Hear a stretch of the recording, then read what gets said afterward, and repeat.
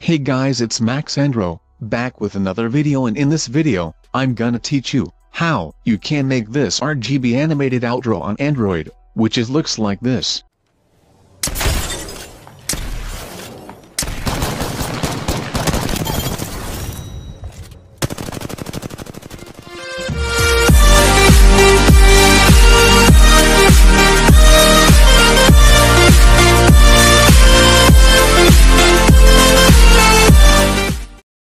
Before I start the video, make sure to subscribe to my channel and also press the bell icon, so let's begin.